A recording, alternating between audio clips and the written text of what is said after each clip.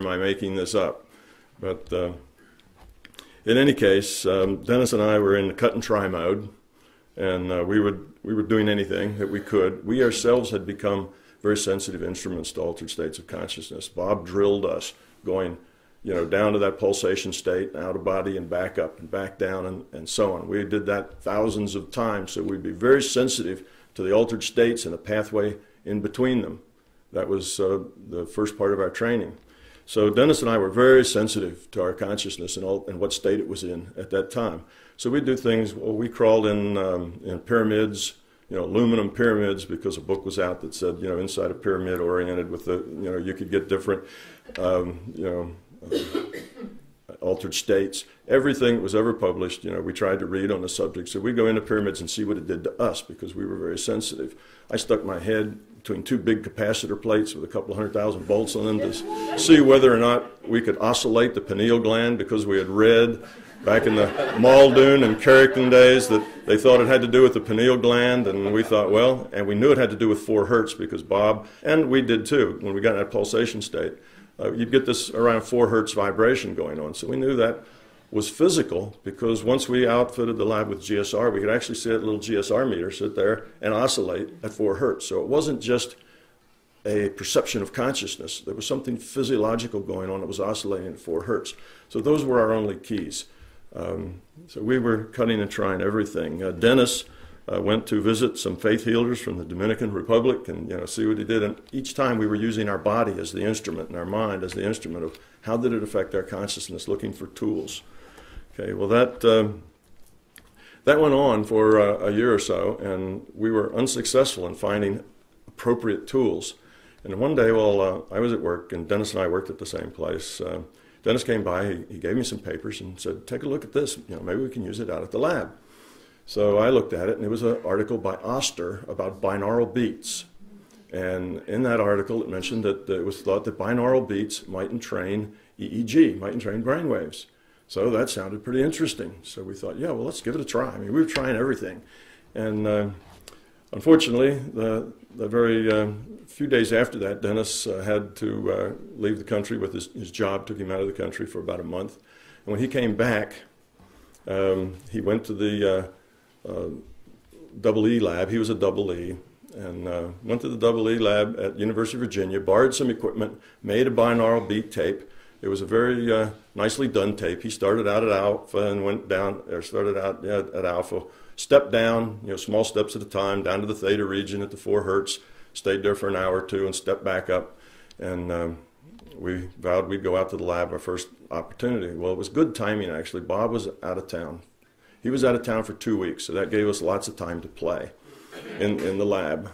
And because we would rather be in the bed being instructed by Bob than we would be actually doing research on our own. So this gave us time to play around, and we went out, we put that binaural beat tape on, and we listened to it, and there it just stepped us down. We followed it. We didn't try to do anything with it, just listen.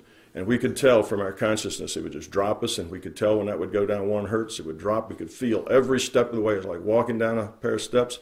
Then it put us in that theta state, held us there without any effort on our part, and stepped us right back up again. And we both got out of those beds and looked at each other and said, wow, that really worked for me. Did it work for you?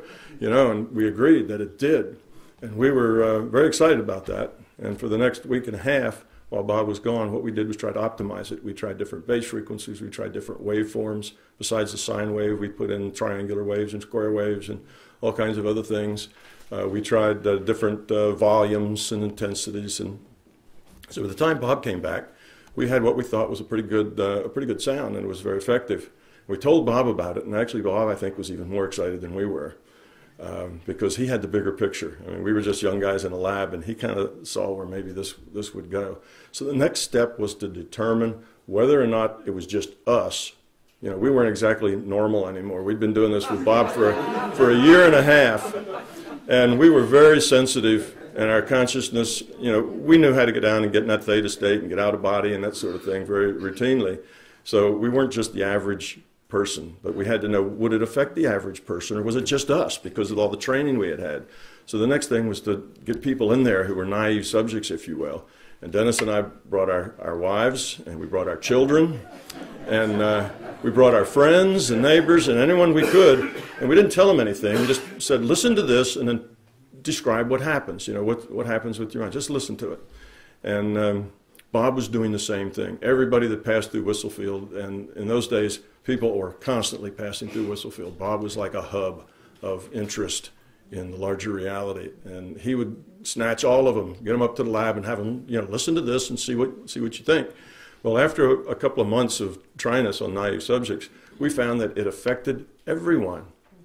Now, everyone didn't go out of body. It depends a whole lot on what you bring to it. Some people, as soon as you would get down to that theta level, they would just lose consciousness, just snap, they were gone. And as soon as they stepped back out of it, snap, they were awake again. And they'd say, oh, I fell asleep. Well, they didn't really fall asleep. They weren't tired. They just lost consciousness. But it did affect everybody. So we knew we had something to pursue. And what we needed then was a real experiment, some people that we could run through the paces, naive subjects again. So Bob called up some of his friends and passed the word around that he had a technology that was effective in helping one go out of body. And he got overwhelmed with responses. He booked the Tuckahoe Motel, which is a little motel over on Route 250.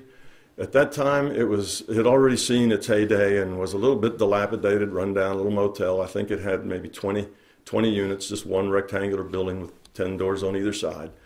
And he booked the whole motel. And we had then about 2 or 3 weeks to get ready for 20 people that we were going to be our lab rats, and we were going to run them through a program. Now, Bob wanted to know, what could this do? Where did this putting them in this state, what did it allow them to do? So his job was to produce the program.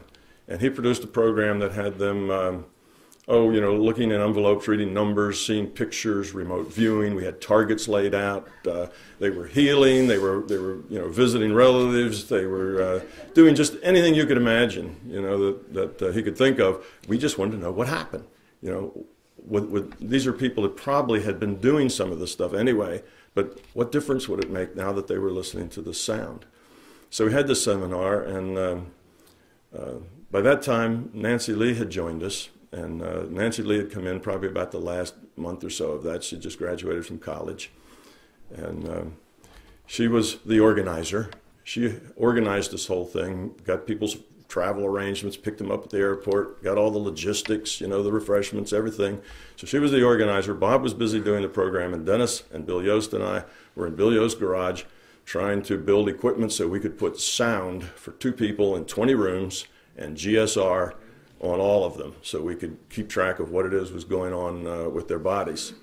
And that was a rush. As the people started arriving, Dennis and I were still in the closets of the motel rooms, soldering wires.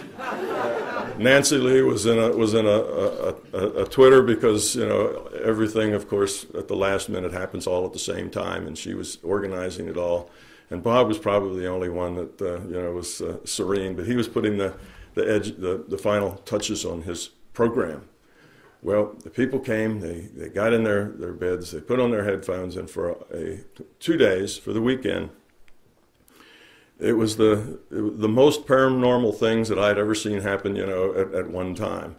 One of the things you had them do was shining their energy beams, light up in the sky, and we'd go outside and see if we could see the lights in the sky, and there were lights in the sky, and there were more paranormal experiences. There were, these people got out of body, they made contacts, they read things in the envelopes, they saw the pictures, and we had some very good hits that way. So it was just a phenomenal weekend. And about that time, I think Bob started to think, I think we've got something. And there's enough interest that perhaps we can develop this and it'll even pay for itself. Up to that time, Bob paid for everything. He built the lab. He paid for the equipment. He paid for the components that we put together. So it was all out of his pocket up to that point. And I think he was looking for a way to expand that so more people could get involved. So then we held a few more of these seminars at the Tuckahoe since we had that building wired. And we decided to make use of it.